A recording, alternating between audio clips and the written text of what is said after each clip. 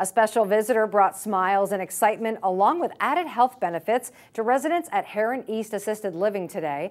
SNN's Allison Henning has the story. Down, over. Come on, get him around.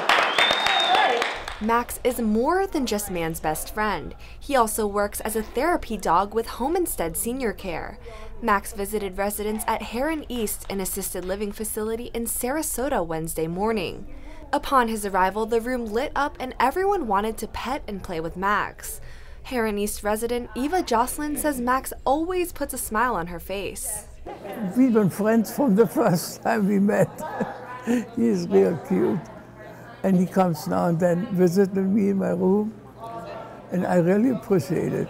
Animal-assisted therapy is a growing field with proven health benefits. Mayo Clinic says pet therapy can significantly reduce pain, anxiety, depression, and fatigue in people who live in long-term care facilities. He brings light into people's lives, and that's what we want to continue doing. Co-owner of Homestead Senior Care, Terry Hoops, says Max brings love and companionship to the people he visits. As we can see, animals bring people a lot of joy. They get people moving around. I have some people who will walk him, who will interact with him, so it just keeps people moving in their environment. Resident Marilyn Mueller wishes Heron East had a full-time therapy dog.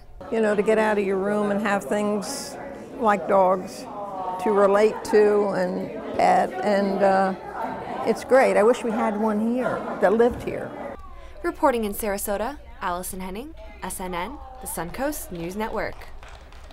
Homestead Senior Care offers at-home and assisted living facility pet therapy visits. Representatives say the therapy sessions with Max lead to enhanced motor and social skills, memory, and solving problems.